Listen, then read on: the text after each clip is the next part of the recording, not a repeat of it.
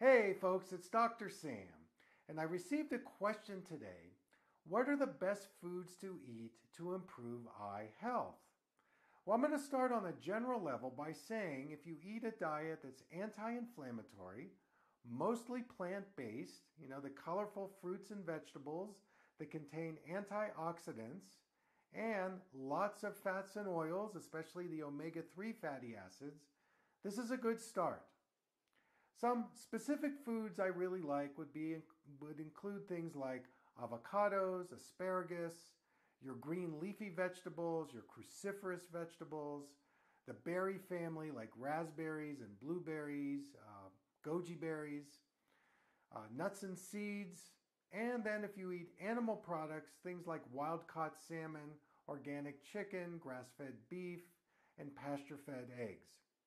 Make sure you're taking a daily probiotic. Reduce your stress. Make sure you get enough exercise. Make sure your sleep is really efficient.